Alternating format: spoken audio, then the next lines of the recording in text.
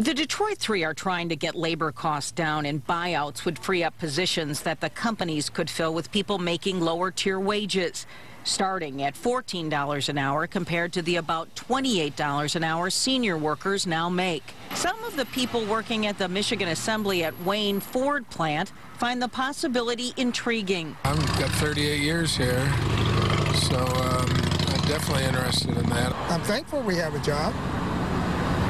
And we're just waiting to see what the contract talks says.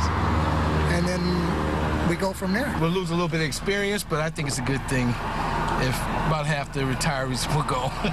People that are eligible for retirement. Everybody trying to get a job right now. Everybody.